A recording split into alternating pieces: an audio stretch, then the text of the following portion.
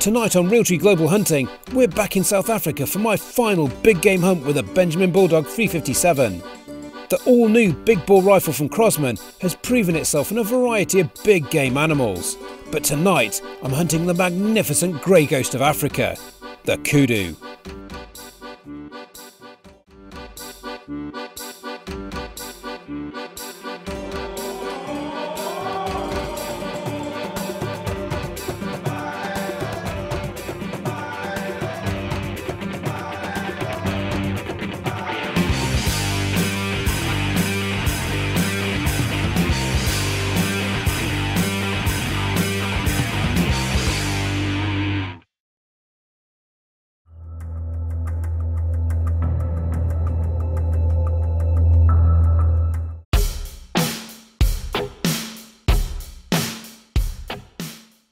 The grey ghost of Africa is one of the most iconic and elusive antelope, and is usually high on the list for anyone arriving in the dark continent to hunt.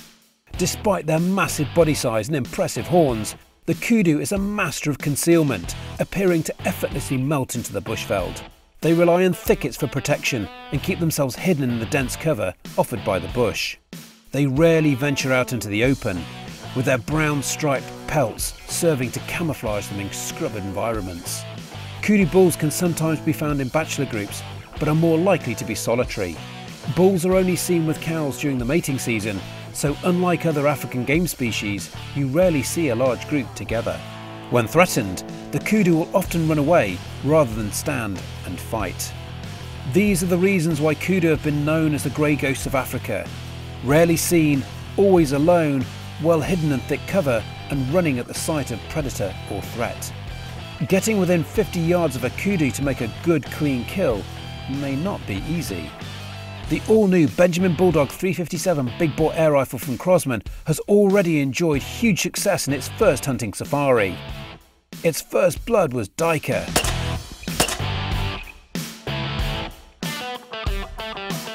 Then we took a springbuck after a patient wait. Next we took out 3 problem warthogs in quick-fire succession.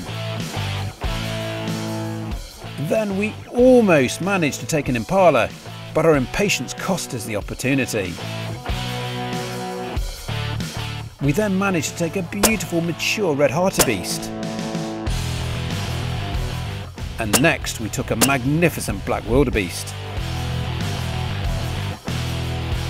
And last time out we took a majestic oryx. Now it's really time to push the capabilities of the Bulldog and look for a Kudu.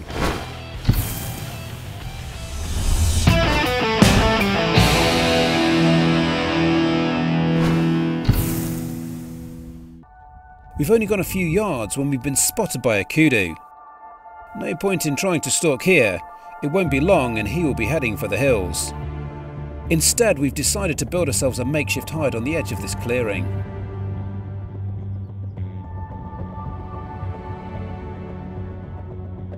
This is a fruit farm, and at the end of each day they discard the rotten and unused fruit for the local animals to feed on. A monkey takes full opportunity to come in and feed.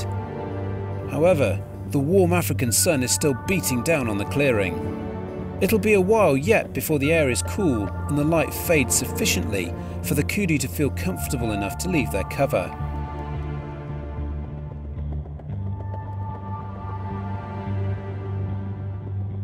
The first Kudu in the clearing is a young bull, and he's on high alert. He doesn't like something he sees, and he makes a run for cover. Patience here will be absolutely key. We wait, and as the sun begins to fade, the Kudu begin to make their way out into the open to feed on the fresh fruit. The Kudu haven't spotted us, but something has. In the tree above us, monkeys are screaming and shouting at us. Hopefully the Kudu won't pay attention to their alarm calls. There's a good bull feeding on the fruit, and I get him in my sights.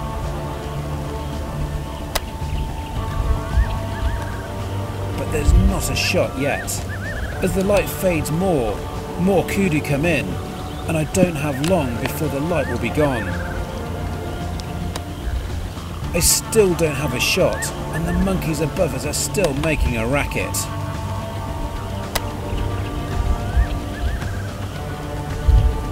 Then one kudu has enough and runs.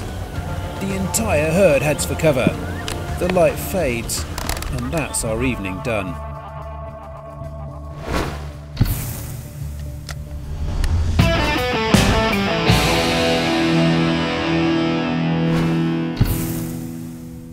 It's the final day of our amazing hunting trip in South Africa with a Benjamin Bulldog 357. We have one final opportunity to take a kudu and add the grey ghost of Africa to the impressive list of game taken by the big boar hunting air rifle. We wait patiently once again as the sun and the temperature begins to drop. After the herd was spooked yesterday, there's been very little activity here. With kudu being such cautious and unconfrontational animals, it may take them some time to build up the confidence to feed in this spot again.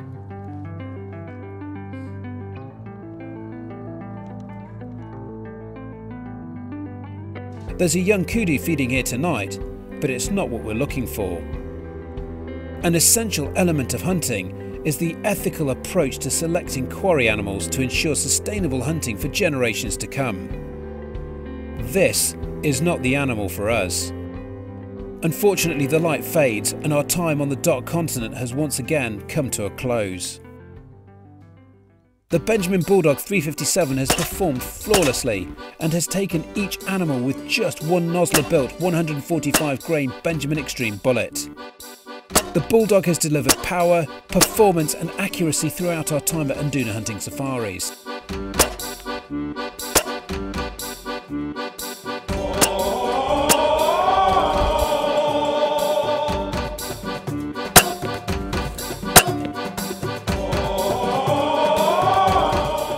However, the grey ghost of Africa has eluded us, like many before us, and I can't help but feel a sense of disappointment that we've not managed to complete our hunt by harvesting such a magnificent animal.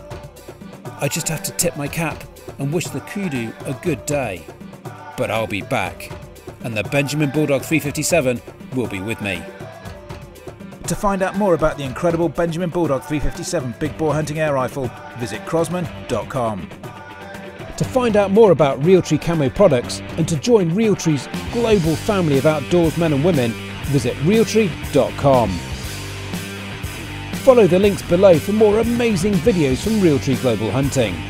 Be sure to subscribe to Team Wild TV for the very best hunting videos on YouTube.